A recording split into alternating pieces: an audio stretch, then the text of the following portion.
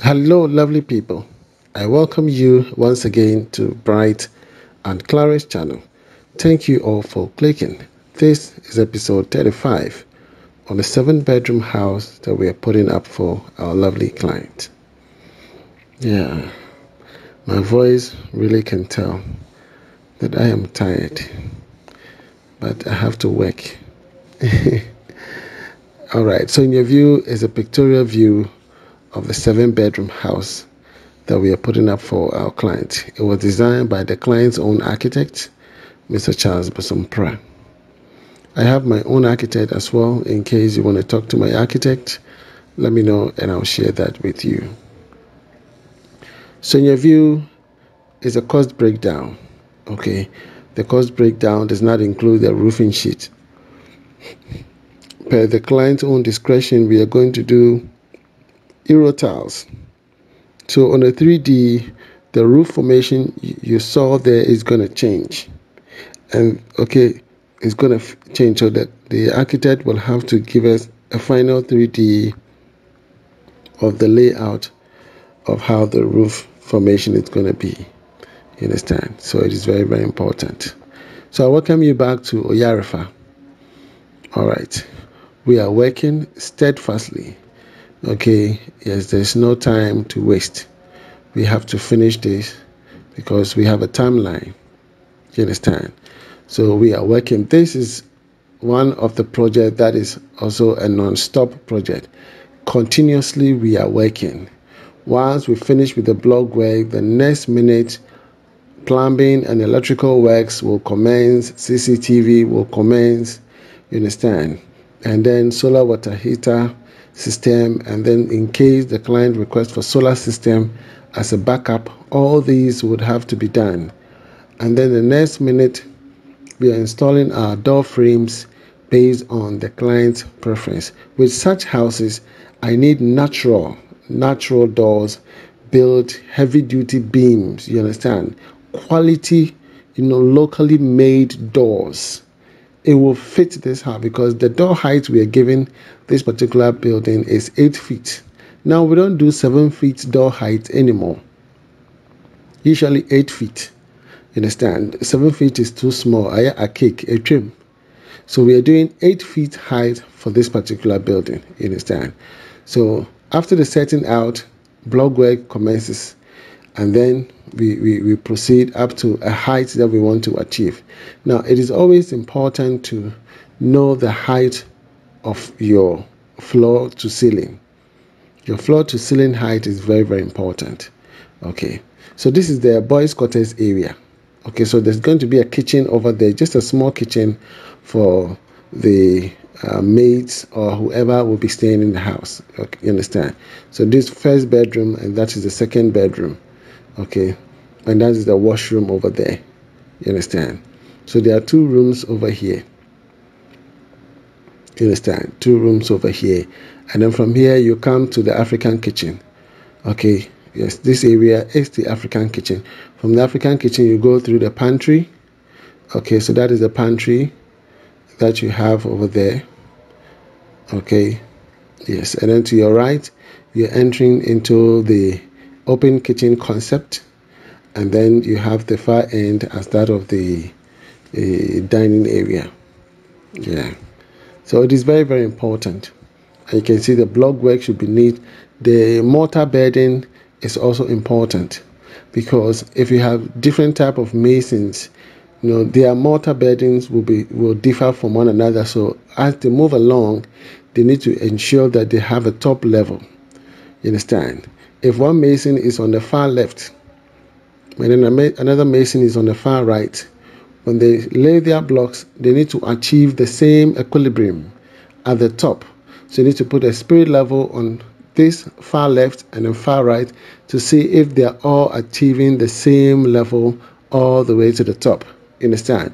Because the manner in which the other mason will scoop the mortar will be different from the other mason. So they need to communicate with each other so that their mortar bedding will be almost the same. You understand? It will be almost the same.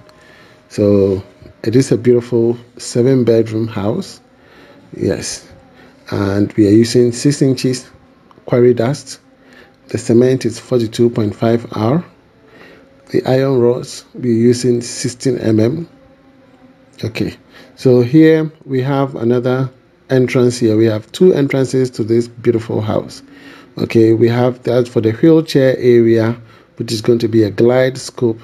Are you with me? Yes. And so we have the main entrance, which is by the main front of the design, and then this is on the left hand side if you're facing the house. Here, this is another bedroom with a walk-in closet and the bathroom. Okay, yes, we have the visitor's toilet, and then we walk into a study area. So here they're going to do some changes, which I'll be showing you going forward in our next videos. I'll be engaging you in this particular area, what the changes are going to be from here. Okay, so this whole area is going to have the spiral staircase. Okay, we call it the holocaust staircase. Okay, yes, which is half a circle. All right, and it's so beautiful. That is going to take this whole area. And then from here we have the visitor's toilet, as I indicated. Okay, here we are ushering into the master bedroom. Are you with me? Yes. So the design is unique, uniquely designed, and I can't wait to finish this house and then be part of the history makers. I just want to be part of the history makers. So it's step by step in the process. So I indicated that every building, you need to know the height that you want to achieve from floor to ceiling. Usually you should be able to achieve 3 meters after your ceiling, which if you want to do a POP or a plasterboard, and then your screeding and then your tiling, you should be able to achieve a 3 meter length from floor to ceiling. That gives you the ample space to be able to have your ceiling fan, your chandeliers, okay, and then any hanging thing that perhaps when you raise your hands, it will not have any contact with it. You understand? So all these need to be factored in so that the block work will go as 12 course. Instead of the usual 9 course, it has to go 12 course. Are you with me? So after the first setting out, we have the architect come on board and check if the room measurement and everything was as per the design. Okay, so upon his arrival, the client decided to do some few changes, so they have to do those changes before the block work continues, which is normal because as human beings we all revolve. We revolve, and today you will see something, you like it, tomorrow you would want to change it.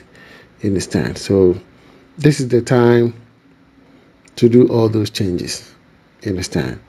Yeah, so the architect came in, checked everything was perfect, and where the client wanted changes, they effected those changes, and then they can stack up the block and continue with the work. So it's a beautiful journey which I'm grateful to be part of. We have other projects springing up, and hopefully I'll get the chance to be able to share that with you so that we can all learn from time to time. From here, you should be able to know the type of windows that you want, okay, the door height, the width of the door, all these you need to be able to know before they even get to finish the block work, so that you know that, okay, this is the width of my door, this is the height that I'm looking for. You understand? Yes. I made certain comments that, I am the type that when, every day something comes to mind, I try to share it. So I'm a very passionate person that all that you're doing, make sure that your goodness is written on water. That is human nature. It's only few people that acknowledges it. You understand? Your goodness is written on water. But one mistake that you do is written on diamond. So this is a social media, and the reason for this comment, it helps me to be very cautious of what I'm doing. It's self-consciousness, self-actualization, self-consciousness. That be very careful what you do. because in one mistake, through the social media that made me popular, through the same social media, they can tarnish my reputation. You understand? So that is what I usually say, your goodness is written on water, which is natural because you can reflect this in many situations based on the circumstances in which you find yourself. Some people may have been disappointed by certain personalities that they might have hope in them, and even they might even go extra mile to do certain things for them but never felt appreciated. And so the commentary will go, oh, all that I have done for you has just gone in shambles. Are you with me? So I have to be very careful whatever I do. It is very, very important. And then also, you will be tested. You will be tested. So how faithful can you be in the test of time? How faithful can you be in the test of time? And during that time, you will be tested. You should be vindicated that, okay, Mr. Bright has gone through all the challenges and all of that, and for that matter, he has passed the test. Are you with me? So it is very, very important that you set a good reputation that everybody will always vouch for, because people believe me, people trust me. And for that matter, I need to be very careful in whatever I do, how I carry myself, how I report issues, how I even take things. You understand? Yeah, it is very, very important. So, lovely viewers, once again, I appreciate all of you for your support, your support to the channel and to myself, some of whom usually send me messages to encourage me in what I'm doing. I really appreciate all of you. Again, let me know if there's any mistake somewhere. Always do the same medium. Write to me personally and say, Mr. Bright, I wish you will correct this area. Are you with me? It makes me become a better person. Okay? I love you and I want the best for you. If you want some help, please do not hesitate. My name is Mr. Bright.